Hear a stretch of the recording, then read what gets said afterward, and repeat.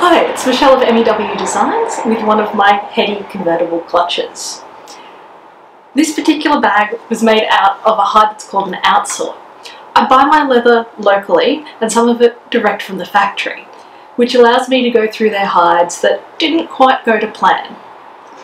In this particular one, you can see in different lights that the paint hasn't worked properly, and it gives it this stunning texture that's truly unique.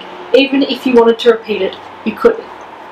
I've paired it with a great petal lining, and the zipper tape in this one is actually a little bit translucent, so it really adds to the impact.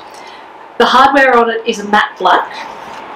At the moment the bag has the strap on it, so shorter length, so this would be great for over the shoulder. It's adjustable. It's quite long, so you can wear it as a crossbody bag. And then, part of the inspiration behind this bag was to make it convertible. Wanted something that you could go from day to night, because I hate changing my bag. So, clip off the strap, and then on the inside, there are snaps that you can snap the connectors into to fold them out of the way, and it turns into a great little clutch.